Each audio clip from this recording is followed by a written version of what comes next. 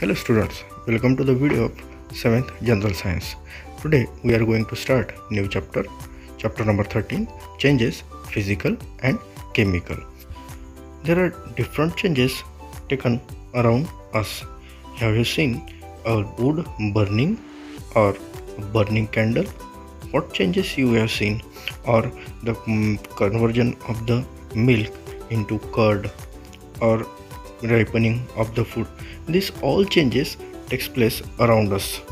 So let's distinguish different types of changes around us. First is the natural change. So as name indicate, the changes which occur naturally, such changes are called natural changes. Means there is a nature behind these changes. Can you tell me the examples of such natural changes? Yes, ripening of fruits or thunderstorm. These are the natural changes. Next is the useful change. The change which are beneficial to us. Such changes are called useful change. Means such type of changes are really have some benefits to us. Such changes we call them useful changes. Now example for fermentation or cooking. These are the useful changes. Next is the harmful changes. The changes which may cause harm. Such changes we call them harmful changes. Means such changes are not beneficial to us. Such changes we call them harmful changes. Now rotting of the substances or storm, spoiling of milk. These are the harmful changes. Next changes are fast or quick change. As the name again indicate, the changes which takes minimum time to complete. Such changes are called fast changes or quick change. Have you seen such changes around you? So bursting of balloon, bullet fired or bursting of crackers. Next is the slow change, just opposite to the fast changes. The changes which takes more time to complete. Such changes we call them slow changes.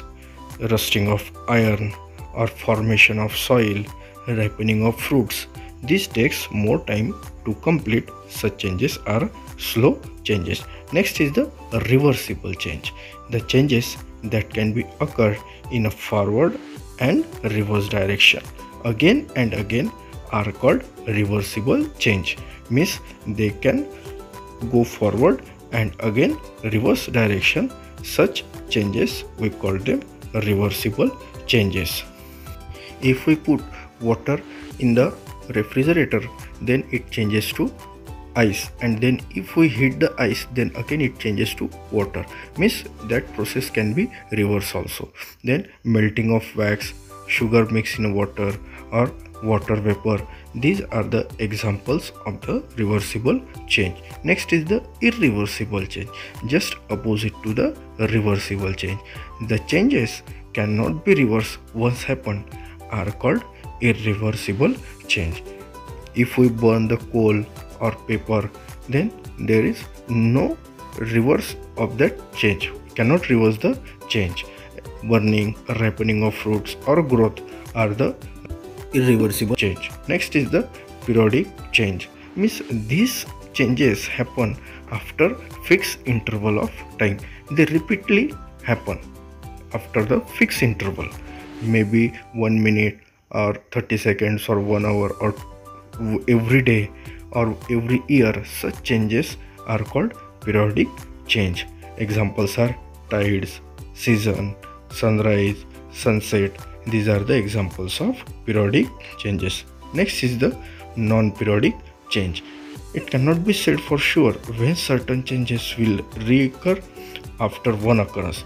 Even if they reoccur at the interval is not fixed, such changes are called non-periodic changes. Means there is no surety about the repetition of these changes, or they may not be repeat after some time. Such changes we call them non-periodic changes.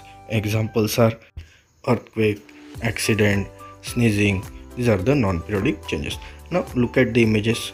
Adding sugar to the water or melting of ice or bending of the metal or spoon. Now Is there any formation of the new substance? No. So in this type of changes, there is no new substance formed and the properties of the substance remain as it is. As no new substance is formed, the properties of the original substance remain as it is. Suppose melting of the ice, no new substance is formed, properties of the water and the ice are nearly same. So such changes are called physical changes. And even we can separate the original substance, we can reverse the change also. Now look at the following examples: burning of the wood or a firecracker. Now in these changes, the new substance is formed. As we burn the wood, coal, ash and smoke is produced in such changes. So the change due to which one substance transfer into another substance having new and different properties is called a chemical change. As we burn the wood, it changes to the ash or coal or smoke, and all these substances are newly formed having the different characteristic and properties. So such changes are called chemical changes. Have you seen the change in color of the iron object or copper object? Iron object become brown and the greenish substance produced on the upper layer of the copper objects. So what is this? This is the rusting of iron and copper.